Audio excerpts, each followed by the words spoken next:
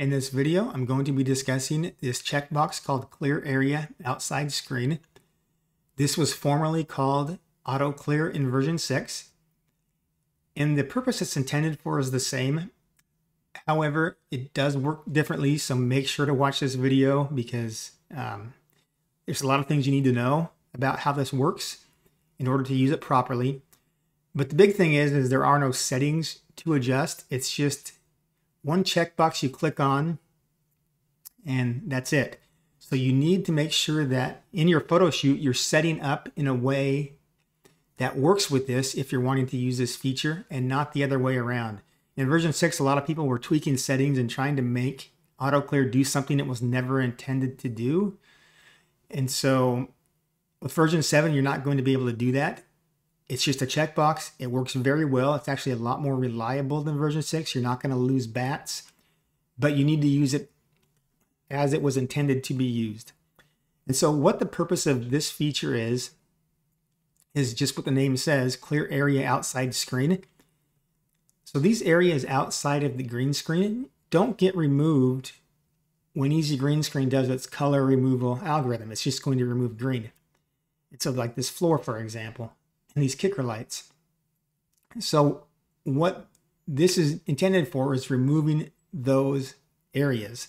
And that way you can shoot with a smaller green screen setup and reduce your green spill. So for example, on the floor, one of the biggest contributors for green spill is having a floor that extends in front of their feet, which bounces green light up onto their legs. And by being able to reduce the floor size, so for example, in this image, you can see that the green screen is pretty close to the front of the feet. That's going to bounce up less green light. And same thing with the screen width too. The more narrow you make it, the less you're going to bounce green light up off the sides of the screen and onto the sides of the player. So let me demonstrate this here. I'm going to hit remove green screen. And this will add to your processing time. There's just no way around that because there's a lot that it needs to do in order to perform this. So don't use this if you don't have to. If you don't have any areas where your screen is not covering the whole camera frame, then this is not going to do anything for your extractions other than add a bunch of time. So just make sure you know when to use it and when not to. So what this is actually doing, it's adding an additional mask. If I disable this, you can see that everything is still there. So if you needed to get something back, you could just paint white into this mask. You can easily get those areas back. If I command click on the mask, make an outline of it, you can see this is the outline of this additional mask it made. It's spaced out away from the subject. And the reason why is because the auto clear really can't cut out your player well against the green screen. It's when a green screen program runs, it makes a foreground mask, and these white areas are your foreground mask. This is the good extraction algorithm that Easy Green Screen runs to remove the green screen. But to remove these areas that are not cut out, it can't use color analysis to do that. So it has to do some different techniques to cut the player out. It's a combination of select subject and as well as some other smart selections it makes on the mask, but those are not very accurate. And as far as the edges of your image, so it has to space it out. And now what I did in this version is the spacing on the feet is really small. That way you can get the floor is pretty close to the edge of the feet, but the spacing around the other parts of the subject is greater. That way, if you have a lot of flyaway hair or whatever, it's not going to damage any of that extraction that the main mask is making. I hope that makes sense. That gets a little bit technical, but just to describe what's going on here. Now I'm going to show you a couple images that it's not for, or one image that it's not for, and another one, or just, I'll just go into it here. So for an image like this, Auto clear is not meant to do an image like this.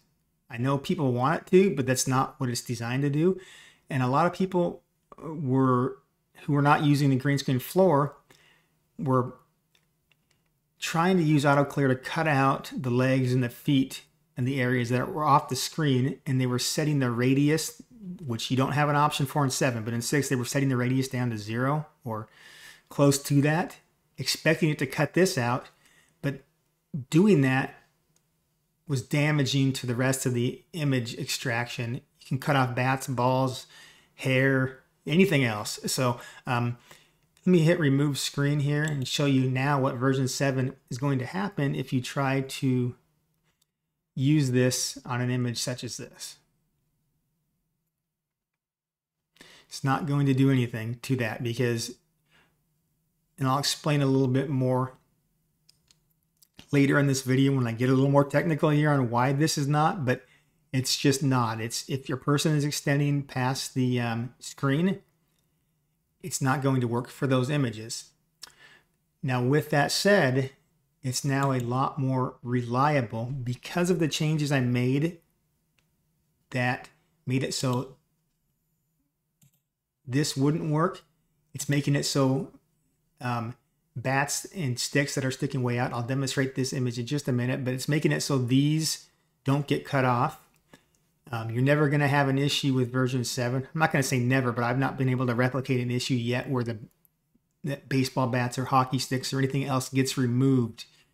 The only issues you will have now is if you're not using it for the right types of images, it's just not going to clear anything. You're going to have to go in and manually mask that out. Now, with that said, let me undo this here. You can shoot 3/4 where the person is not on a green floor. You don't have to be using a green floor to use auto clear. And in this example here, the image is cropped, but the person still has green all the way around them. And they're cropped off from the bottom, and that's fine. That's going to work just like this. So if I hit remove green screen, it's going to remove this kicker and this ceiling here.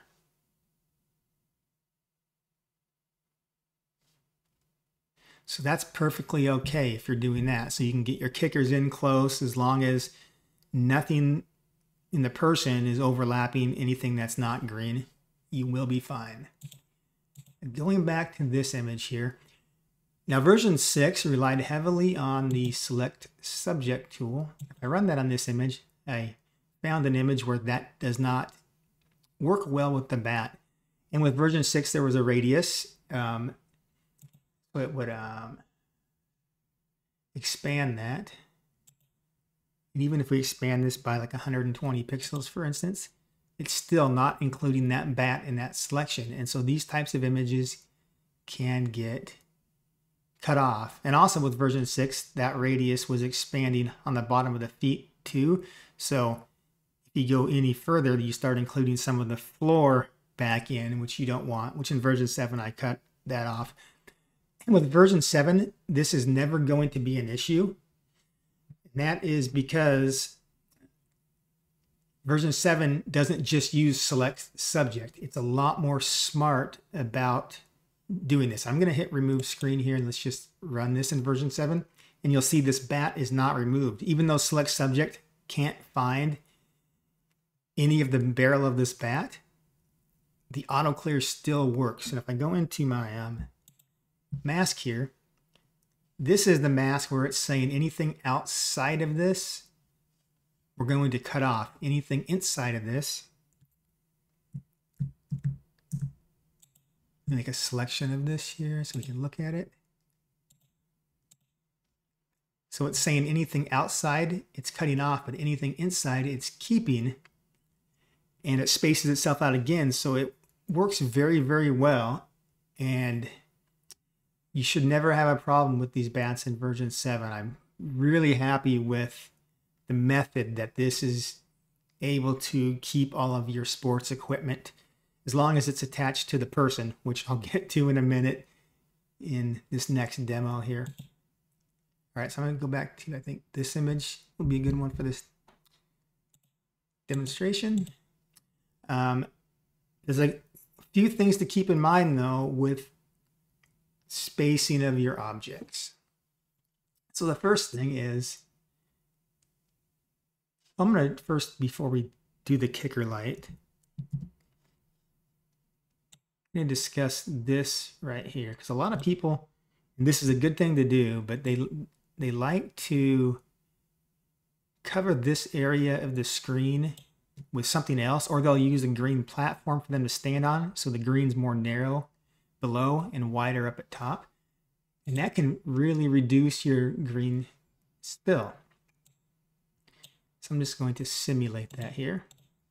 So if you're shooting and your image is like this, where the green is only this far away, it's getting close to them, but they're still, as long as there's green between them and what's not the platform, like the floor or whatever, that's going to work out fine as long as you keep the proper spacing. And so let's hit remove green screen here. We'll see if I actually kept enough spacing there. I'm not 100% certain on that. Yeah, so that worked really, really well. And so I do suggest doing this in your photo shoot, because all of the green spill comes from this area, typically down here on the floor, and these areas next to the player. This is where all the green light's bouncing up on the sides of them. Anything on the green behind, that spill is going to end up behind them and out of the view of the camera. But the wider your screen is, that's where you get some of the reflections on the side. So your main areas are the front to reduce the green. On the sides here is your next thing. And then if you can make the screen more narrow, that's the final thing that will help reduce green spill. But I'm going to now show you two different scenarios. And one is if the objects get too close, but they don't actually overlap the player. So I'm going to show off my Photoshop skills here with my lasso tool.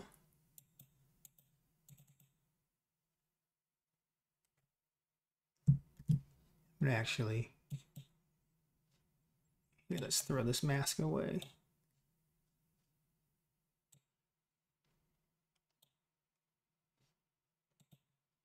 All right, that's oops, that's not what I want to do. Need to click on the move tool.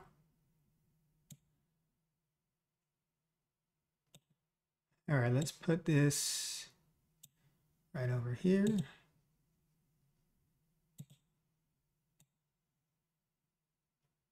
Actually, that's not. Let's do a Command J and duplicate it. Hold on, I'll get it here. As you guys are watching me fumble around in Photoshop. All right, let's say that this kicker is close to the person. And let's move this in a little closer too. So, all right, so let's say you're shooting and your kicker light's, right up on the edge, and then you've got something covering your floor, like a white or gray muslin, but it's pretty close and there's not much gap there. So this is the first situation that you could see.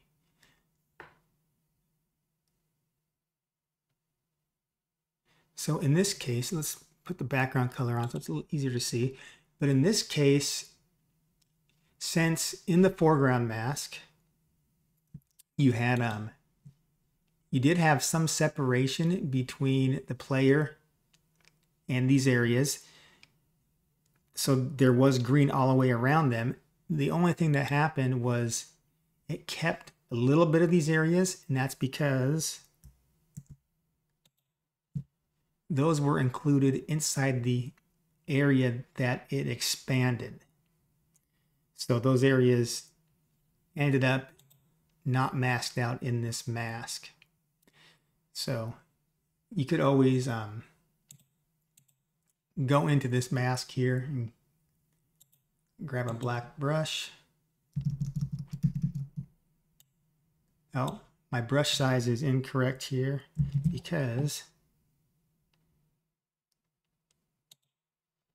I've got this pointer size really large so you guys can see it in the video. So I'll have to demonstrate. I'll have to move that down because that makes all my Photoshop sizes incorrect for all of the items. So you could go in and brush these off and remove those. That would be how you would have to do that. So the bottom line is try to keep things spaced out if you can. Show you one more situation here.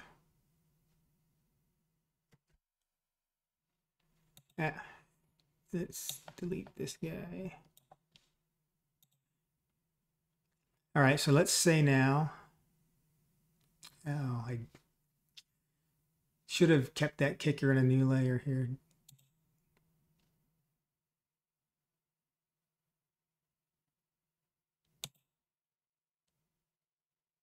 All right, oh, now I got the kicker and the white floor in a new layer. We'll get it figured out here. Let's do this. I always have a hard time operating Photoshop and talking at the same time, but I'll power through it here. Okay, so let's say you have an area where something overlaps in your subject. It doesn't matter if it's behind them or in front of them, but the whole point is there's no green separating between the two. In this case, if you had a kicker out here, you're also going to have something connecting it, some kind of light stand. There we go. Just doesn't really matter. Just for the sake of demonstration here, we've got something connecting that. So when I now extract, this happens. Well, let me just demonstrate without talking about it. That'll be a lot easier. So let's flatten this.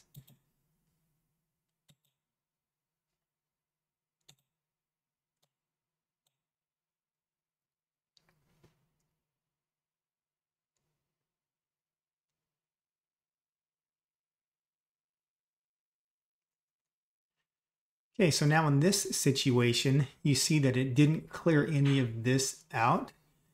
Well, what's going on is this is your original green screen extracted mask. You've got your player here, but in order to make sure it keeps the bats, and if you remember in this demonstration where the select subject cut that bat off, but easy green screen, this clear area did not cut it off. That's because what I did in this version was made it so it follows anything that's connected to your subject. And it's just looking at the mask. It doesn't know that this big white thing in your mask is not some kind of sporting equipment like a lacrosse stick or a big giant racket of some sort. It's not that smart. It's just looking at what's being cut out, what's not, what's connected to my subject and what's not. So it finds your subject and it says, okay, this is connected to them. So is this. So is everything up here. So everything is connected. So it's not clearing those out. So that's how you end up with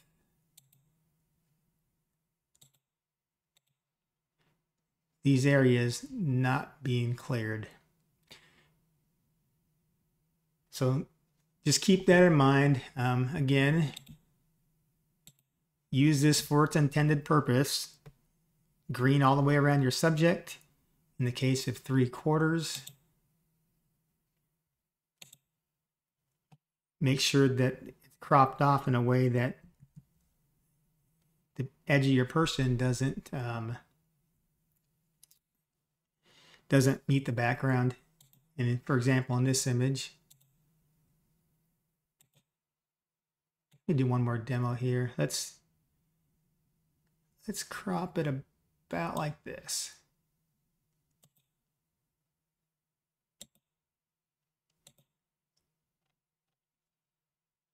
So in this one, let me demonstrate here, then I'll discuss it.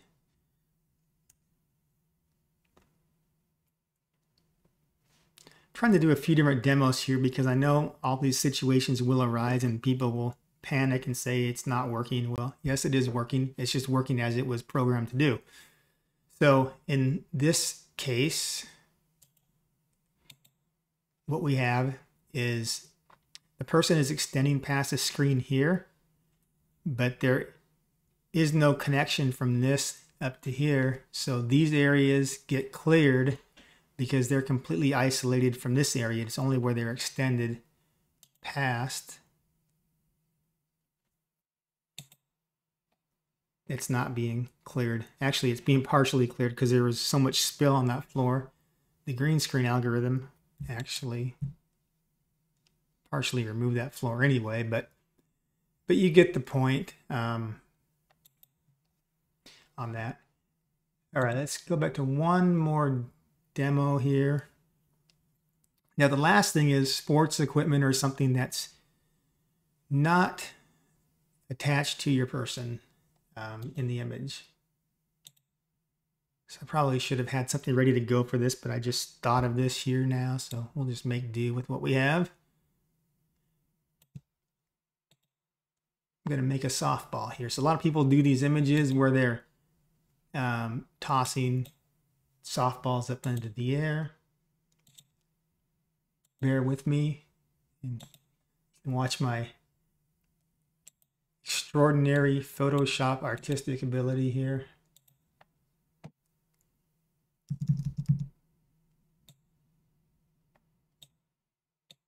Okay, those are some pretty big seams, but whatever.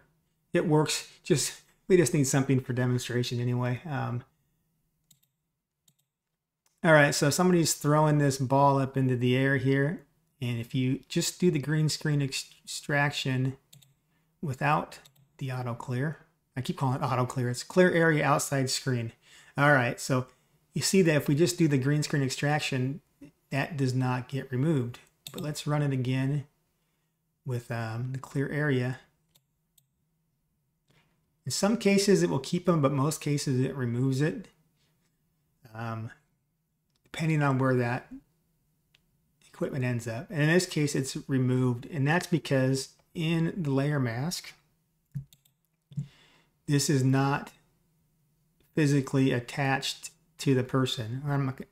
I guess they're not holding it, so it's not attached. But as far as the transparency mask goes, there's green separating that from the person. So when it makes its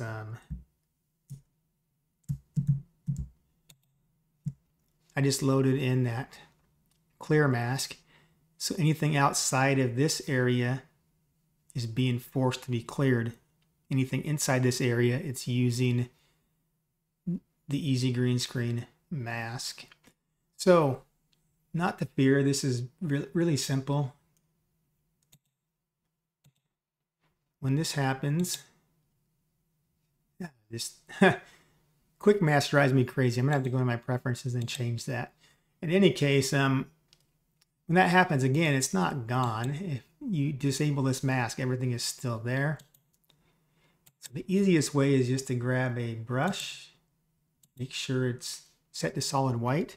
You don't even have to be accurate with your painting. I don't even know exactly where that ball's at, but I'm just gonna click in here and drag around. And you see that's brought that back. And the reason you don't have to be accurate because that ball is already contained in this original mask. And if you look in this clear mask, you can see where I just painted. That's just saying that it's not going to clear that area inside of that, which is already being masked out here. I know this gets a little bit technical, but I mean, it just is what it is. We're doing some sophisticated stuff in Photoshop, so I'm explaining how that sophisticated stuff works. So I really hope this makes sense. I hope you made it through this video because I know this was a long one, but this feature is, I get a lot of questions on this. So I wanted to make sure I covered everything in this video. But the main takeaways, again, I'm going to repeat it again so you know, if you haven't already figured it out from the first, I don't know, 15 minutes of this video or however long this has been. Your subject has to have green all the way around them for this to work. You can shoot 3/4 as long as the bottom is cropped off so it doesn't extend past the green screen on the bottom of your crop. Those two situations will be fine for stuff like this. It's not going to work. So like I say, this does work a lot better in version 7. If you have any issues where you have sports equipment that gets removed, I want you to send me those images too, because in my testing, I am just not seeing any issues. I know there's some situations that could arise where something happens. So like I say, send me those images so I can examine those and figure out why it's not keeping those bats or hockey sticks or tennis rackets or whatever. I want to know so I can make it better. If you're seeing where it's not clearing your background and it's because your image is extending past that, I don't want to see those images because I've already explained here in depth why that happens, and that's by design. There's nothing broken. So anyway, thanks for watching. I hope you learned something. I hope this works for you.